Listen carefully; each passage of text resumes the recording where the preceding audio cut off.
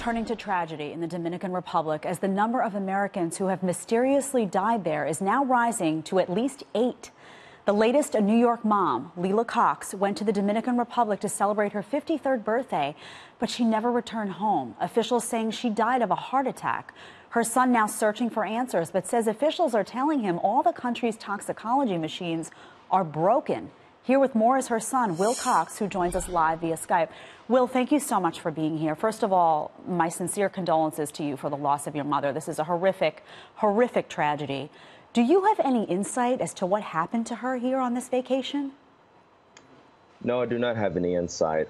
Everything they've told me so far has changed on almost a daily basis. I'm still waiting more information come Monday. Hopefully, with further analysis of the autopsy report, we might be able to get some more information. But they told me it could take up to a month to 2 months to do that.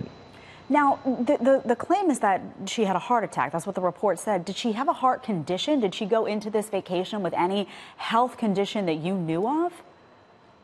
No. Everybody who knew her family in New York, her family down in Knoxville, all knew she was in good health. She had no prior heart conditions, no prior health conditions. She worked in a hospital. She'd get checkups all the time. She had no health conditions. Everyone who knew her knew this. Now, you wanted a toxicology report done, and they told you that all of their machines that would conduct these toxicology reports in the Dominican Republic are broken. That sounds like a really odd explanation to me. That would certainly not sit well with me if I were trying to figure out what happened to my mother. How did you find out that information, and where did that lead you? What was your next step after that? Well, my next step, well, that is correct. They told me all their toxicology machines were broken. I found that out from the U.S. Embassy. Miss Garcia told me that. She said all the toxicology machines are broken, and we do not know when we will get them fixed. I was already suspicious beforehand, but that all but confirmed my suspicions that something is not right here. I mean, how can a whole country's toxicology machines be broken?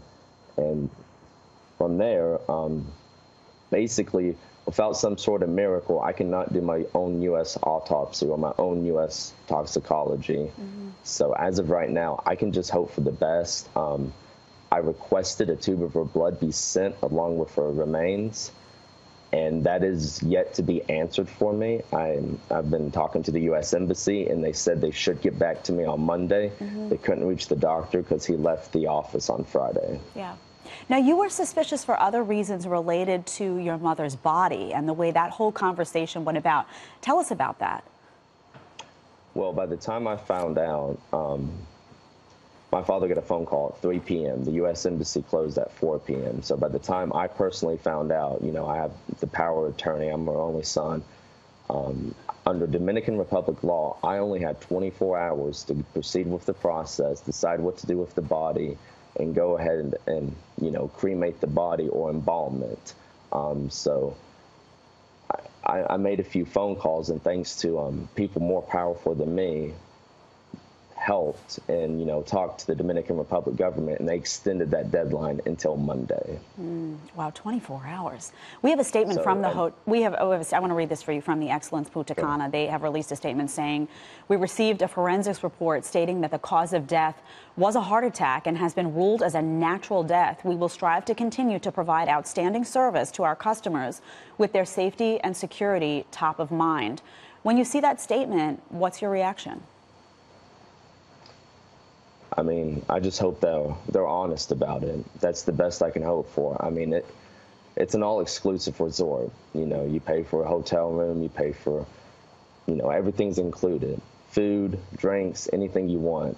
But if they can't guarantee the safety of their customers, I think that's their biggest concern. And I hope they get to the bottom of this, because I don't want another U.S. citizen to pass away and an innocent U.S. citizen to pass away, and somebody to face what I'm going through currently.